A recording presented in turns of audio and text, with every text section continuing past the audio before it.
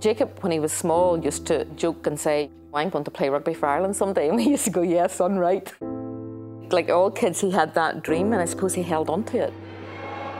It's a strange sort of experience. It's just been step after step after step. And Stockdale in space. Stockdale scores. Hectic, mad, but fun. West of Belfast at Lurgan Rugby Club, they're not easily impressed. Until the subject turns to the Ulster boy made so good so suddenly. Jacob Stockdale is a phenomenon. In last year's tournaments, he broke the all-time try record. Ireland won a Grand Slam. And then Stockdale inspired an historic win over New Zealand. It's been amazing. If you'd said to me a couple of years ago that that would have happened, I wouldn't have believed you. There was a lot of times where I was like, rugby's not for me. I didn't see myself as a good rugby player, and I was about maybe 14 or 15, kind of fell behind everybody in terms of size.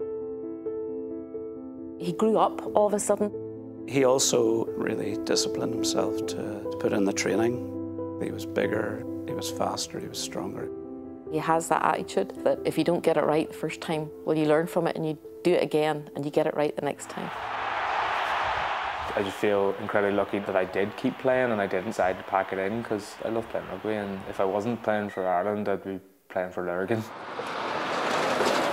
His impact has resonated most in Northern Ireland, at his province Ulster, and of course his club. Lurgan is a town that needs its narrative changing. Unfortunately, Lurgan has had a dark history as well as a very proud history. In the 70s and 80s, the town was decimated by car bombs and sectarian murders. This area that we live in has been known as the Killing Triangle. Lurgan obviously was pretty infamous during the Troubles, and obviously there's a lot of combat that went on during that time and hasn't really lost that stigma. We were lucky enough that Jacob and his family have taken us on board. They're really a part of the fabric of the club. Rugby's in the blood. His grandfather played to a high level.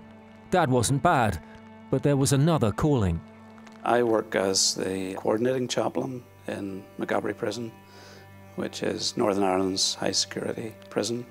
And I was approached to see if Jacob would come in to be involved in a scheme to encourage prisoner confidence and well-being. My visit into the prison made me appreciate that the guys in there are just normal guys, you know, who just have made a mistake somewhere down the line and trying to correct their lives.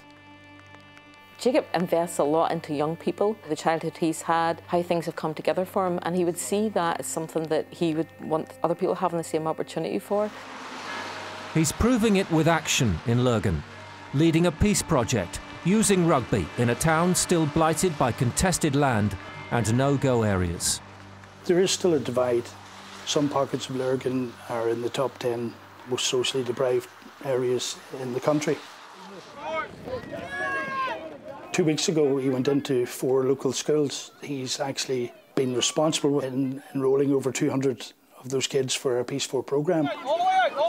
I'm thrilled that Jacob has used his exposure, because he realised that even at the age of 22, a lot has been given to him. We're really the only professional sport where there's a team in all of Ireland. In every other sport, you have to choose one or the other. Rugby, you don't. People look at that and they realise that it's not just a sport that's only for one side of the community, and I think that's massively important. He may come across as quite relaxed and easygoing, but Jacob at the same time takes life very seriously, and he's very determined to be the best in the world. I've no doubt that there's a load more Irish tries to come in him, so Brian O'Driscoll, watch out. Jacob's coming for your record. You've brought the Six Nations trophy back to Lurgan. What chance the World Cup? I don't know, that's a dangerous question to be asking now, but if we win the World Cup, I'd say the cup will definitely be coming to Lurgan at some point, yeah.